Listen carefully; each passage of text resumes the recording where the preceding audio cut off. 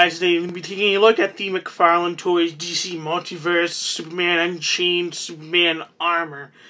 I am pretty excited because I think this is definitely one of the cooler looking ones that McFarlane's, one of the cooler looking figures that McFarlane's made.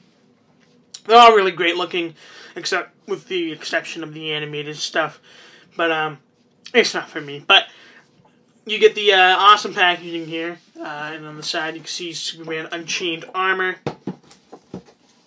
On the back, you can see the artwork of the armor there. That looks really cool. I think that's Jim Lee, too, so that's pretty nice, isn't it? It doesn't say. It just says where it's from. Anyways, there is all the other figures in this wave. I wonder what happened to the Harley Quinn. Let me know, because I actually was getting pretty excited to get that, but then they never released it, so I'm not sure what happened there. So let me know, because I really don't know. Anyways, there's the other side. You can see the Superman DC Multiverse McFarlane Toys.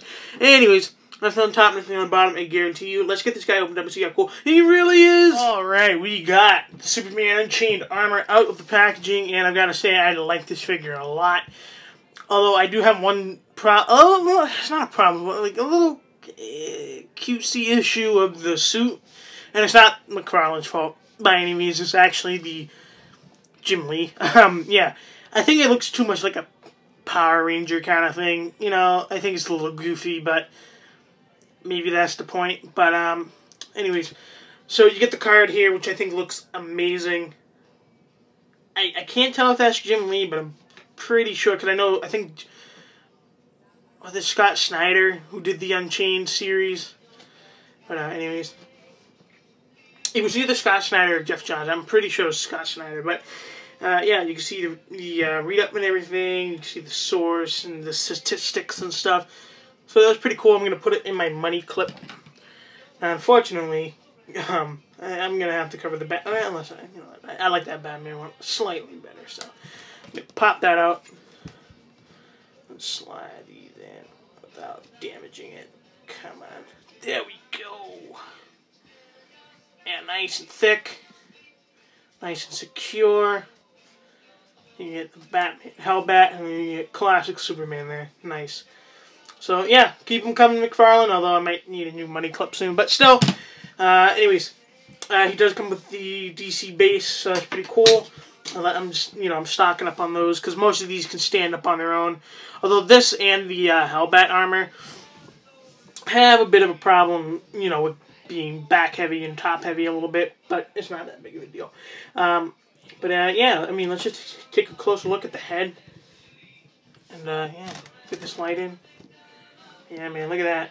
Sorry if you hear noise in the background. My neighbors are having a little bit of a party because today is Mother's Day. But, yeah, looks good. Nice silver in there. Nice metallic blue. Love the blue on that head. It's got the yellow eyes in there. See, I don't see this as a Superman armor. I see this as, like, maybe helping Superman, on the side. I don't know. But, yeah, you can see the awesome Superman logo there. Looks great. Nice blue, and you can see the Under Armour a little bit. I love this red. It really pops out. And then the wings look really cool, too. It looks kind of like, jet wings. But, yeah, I do wish that the silver bit was on this side, because it would make more sense, because having the flat side going in the way he flies is not very, it's not very good. I know a little bit about aviation, and I know that ain't good. But, yeah, nice metallic blue, though. Awesome sculpt. You can see the legs there. It looks very good. Nice sculpt there. Just awesome all around. It's a great piece to look at. I mean, all of them are. I say that in every McFarlane Multiverse review, but it is true. Anyways, the head will look up slightly, down quite a bit, look side to side, and then you can get some head pivoting in there. The arms will move out like so. You can't get the arms to do a full 360, but there is some stuff in the way, so that's as far up it'll go. And then that's as far back it'll go. Bicep swivel in there. It is a bit, stiff. Looks like there's butterfly joints in there. Is there butterfly joints in there? I don't think so. But single jointed elbows, goes that far in, so like almost a 90-degree. Swivel at the hand and hinge and on that stupid ball joint. The ab crunch, both ab crunches, goes that far forward, and then goes that far back, so it goes much more back than forwards. And then the legs will kick out like so, does go out a little bit, but yeah, it'll go that far out. Is there rotation in there? Nope. Double joint knees, and the feet will hinge, and I mean they are on that ball joint again, but then he has toe articulation, and the Hellbat armor suit had toe articulation as well, and I forgot to mention that because it was poking me. But yeah, great looking figure. You also get rotation in there as well. Sorry, I thought I should mention that. But yeah, I love this piece. So I can see why this is. Oh, also, you can get the wings to hinge and swivel a little bit. You gotta work with the ball joint, but yeah, you can get the gist.